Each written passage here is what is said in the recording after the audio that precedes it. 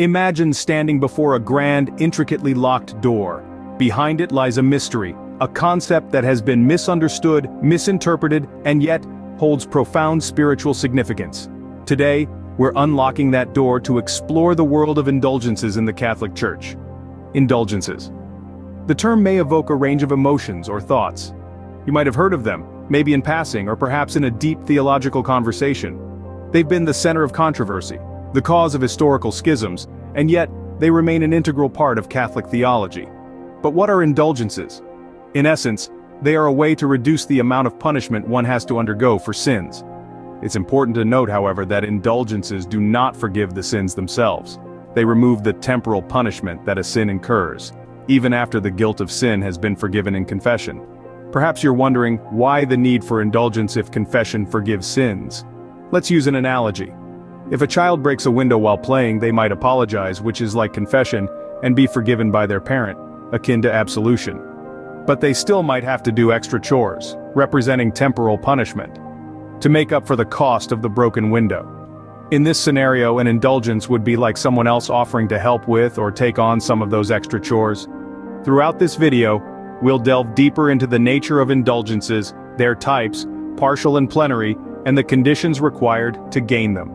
We'll also provide practical examples of actions that can lead to indulgences, and discuss who they can be obtained for. Furthermore, we'll tackle common misconceptions and historical abuses of indulgences, and strive to clarify their true purpose and significance.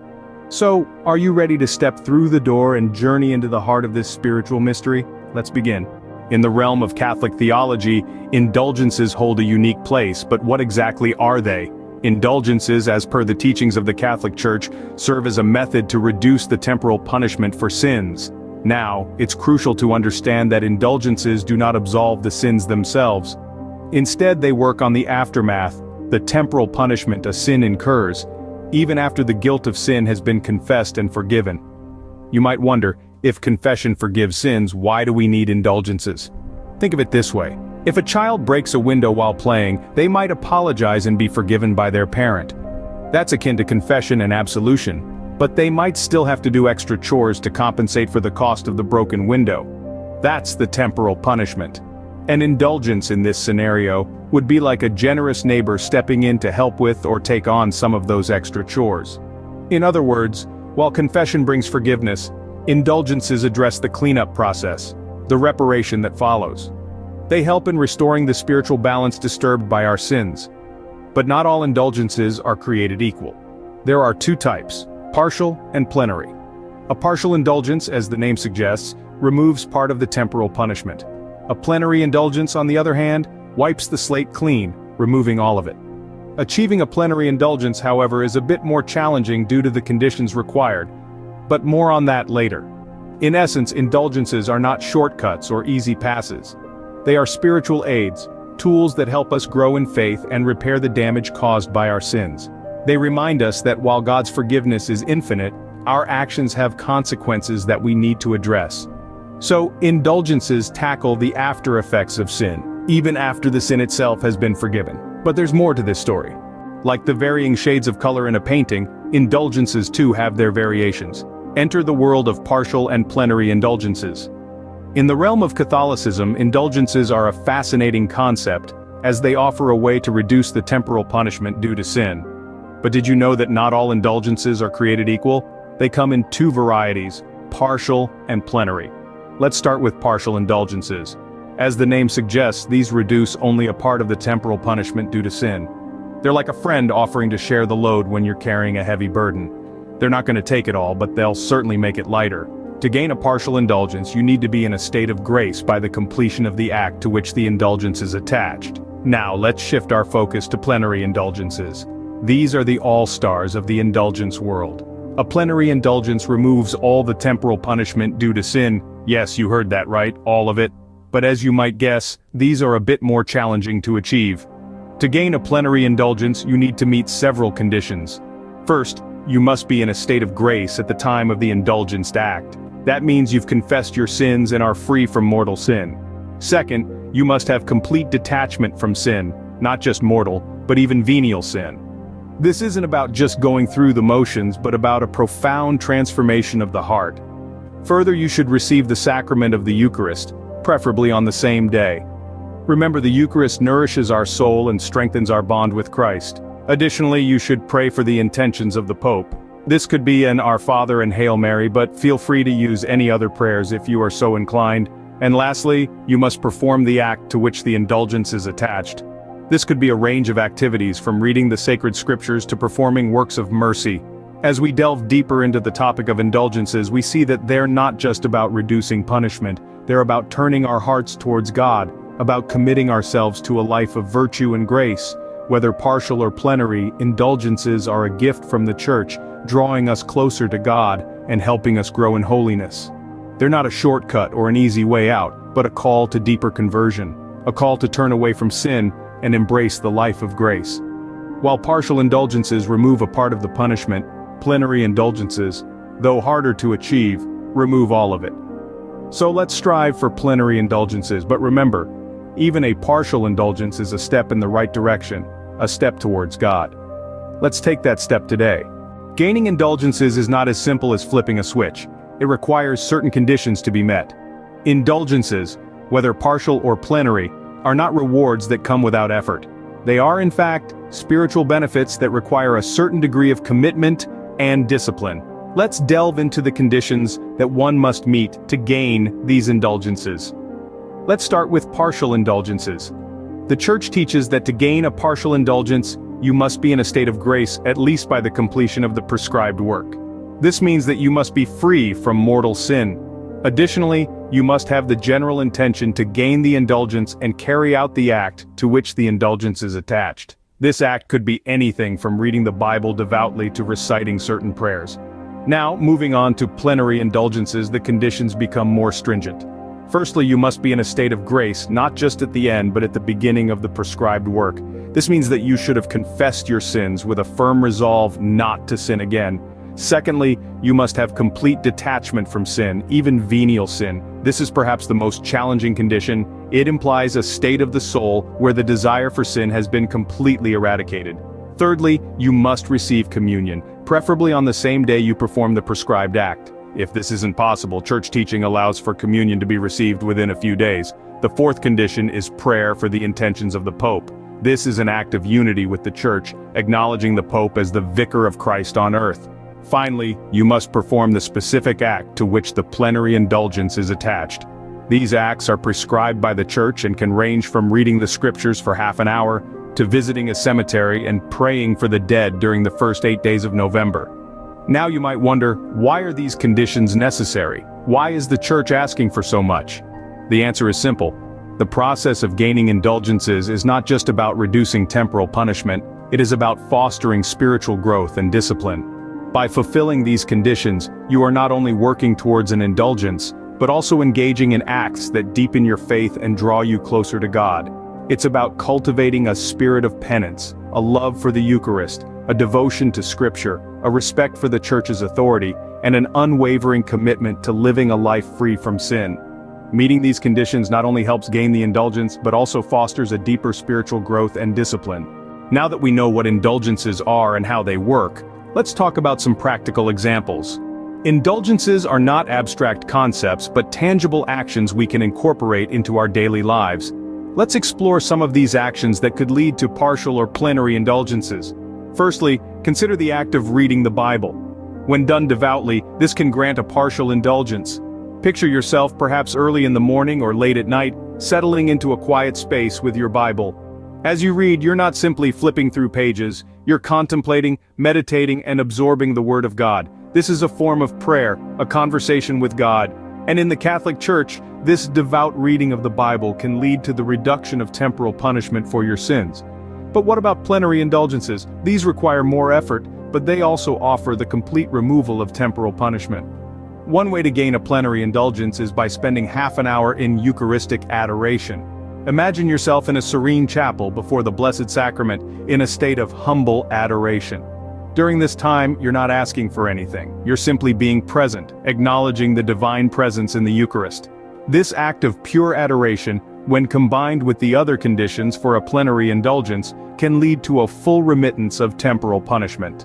Another way to gain a plenary indulgence is through reading Scripture for half an hour. This is similar to the earlier example of reading the Bible, but it requires a longer, more focused period of engagement.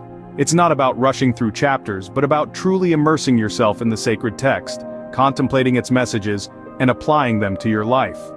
Lastly, performing the Stations of the Cross in church can also lead to a plenary indulgence. Picture yourself journeying through the 14 stations, each representing an event from Jesus' passion and death. As you move from station to station, you're not just recounting a story, you're walking with Jesus, sharing in his suffering, and reflecting on his immense love for humanity. This act of devotion, when done in a church and accompanied by the necessary conditions, can lead to a plenary indulgence. Remember, indulgences are not a shortcut to heaven, but a way for us to grow spiritually and deepen our relationship with God. They are a reflection of God's mercy, allowing us to lessen the temporal punishment due to our sins. But they're not just about us. Indulgences can also be offered for the souls of the deceased, aiding them in their journey towards heavenly bliss. These actions, when done devoutly and meeting the set conditions, can lead to the gaining of indulgences. Whether partial or plenary, these indulgences serve as a reminder of God's infinite mercy and the power of prayerful actions in our journey of faith. Indulgences once gained can be applied, but to whom? Let's delve into this thought-provoking question. According to Catholic teaching, indulgences, both partial and plenary, can indeed be applied, but the options are not infinite. The Church teaches that indulgences can be applied to oneself or to the souls of the deceased. That's right, you can earn an indulgence for yourself or for a loved one who has passed away. You might be thinking, why can't I earn an indulgence for someone else who is still alive? Well, the reason lies in the nature of indulgences themselves. Remember, an indulgence is a remission of the temporal punishment due to sin, the guilt of which has been forgiven. When we talk about indulgences, we're talking about personal spiritual growth and individual reconciliation with God. This personal aspect means that while you can certainly pray for others and perform acts of charity on their behalf, the gaining of indulgences is a deeply personal journey. It is something that each person must undertake for themselves. Now let's consider the application of indulgences for the deceased. This is a practice deeply rooted in the Church's belief in purgatory, a state of purification for souls who have died in God's friendship, but still need purification to enter the perfection of heaven. When you gain an indulgence for a deceased loved one, the Church teaches that you are interceding for that soul, asking God to apply the merits of Christ, the Blessed Virgin Mary, and all the saints to reduce that soul's time in purgatory. It's a beautiful act of love, a spiritual work of mercy that you can perform for your loved ones who have gone before you. So, while you can't earn an indulgence for another living person, you can certainly do so for a deceased loved one. It's an opportunity for you to express your love in a profound spiritual way, reaching beyond the barriers of life and death. Like many spiritual concepts, indulgences have been misunderstood and even misused. In our journey through the Catholic teaching on indulgences, it's crucial that we address these misconceptions and historical abuses to shed light on their true purpose and role in Catholic spirituality. Indulgences, in their essence, are not a quick fix or a get-out-of-hell-free card. They are not a way to simply erase our wrongdoings without any personal growth or remorse. They are instead a profound manifestation of God's mercy, a divine assistance to help us face and rectify the temporal effects of our sins. One of the most common misconceptions is the idea that indulgences can be bought or sold. This misunderstanding stems from a dark chapter in church history, when certain unscrupulous individuals did sell indulgences, leading to widespread corruption. This was one of the factors that sparked the Protestant Reformation in the 16th century. However, the Church condemned this practice in the strongest terms, and it has been strictly forbidden for centuries. In fact, the Council of Trent, held in the mid-16th century, issued a clear and unequivocal decree stating that the selling of indulgences was a grave error, and that anyone involved in such activities would be excommunicated. The Church has always taught that indulgences are a gift of grace, freely given by God, and cannot be bought or sold. Another common misunderstanding is the belief that indulgences can be used to bypass the process of confession and repentance. This couldn't be further from the truth. Indulgences are not a substitute for confession, but rather, they complement it.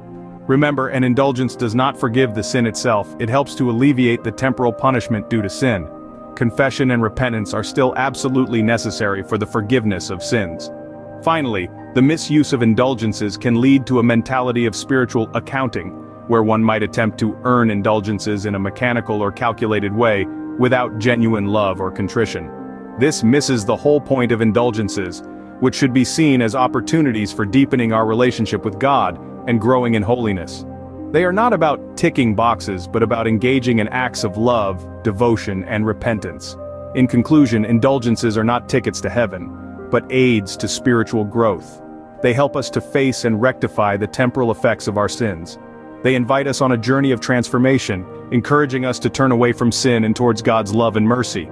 They remind us that while God's forgiveness is always freely given, our sins do have consequences, and it's up to us to make amends. Remember, indulgences are not shortcuts to heaven but aids to spiritual growth, helping us to face and rectify the temporal effects of our sins. They're an invitation to deepen our faith, to grow in love and holiness, and to truly live out our calling as children of God. Today, we've journeyed into the heart of a complex theological concept, unraveling the mystery of indulgences. We've learned that indulgences, according to the Catholic Church, are not tickets to forgiveness, but rather, they're ways to reduce the temporal punishment one has to undergo for sins, even after the guilt of sin has been forgiven in confession. Remember our analogy of a child breaking a window? The child may apologize and be forgiven, but they still have to make up for the broken window. Indulgences are like someone else stepping in to help with those extra chores. We've delved into the differences between partial and plenary indulgences. A partial indulgence removes part of the punishment, while a plenary indulgence removes all of it. Achieving a plenary indulgence is challenging due to the conditions required, such as being in a state of grace, having complete detachment from sin, confessing sins, receiving communion, praying for the Pope's intentions, and doing a specific act attached to the indulgence. We've also explored practical examples of actions that can lead to partial or plenary indulgences, and clarified that indulgences can be applied to oneself or to the souls of the deceased, but not to other living people. Lastly, we addressed common misconceptions and historical abuses of indulgences, such as the selling of indulgences in the past. We learned that indulgences are not get-out-of-hell-free cards or ways to buy one's way into heaven, but are aids to spiritual growth and deepening of faith. This has been a journey into the heart of a complex theological concept, and there's always more to learn. I encourage you to continue exploring this topic and to engage with it thoughtfully and respectfully. If you found this video enlightening, please share, like, and comment. Don't forget to subscribe for more explorations into the world of faith. Check the description box for further reading. Goodbye and God bless.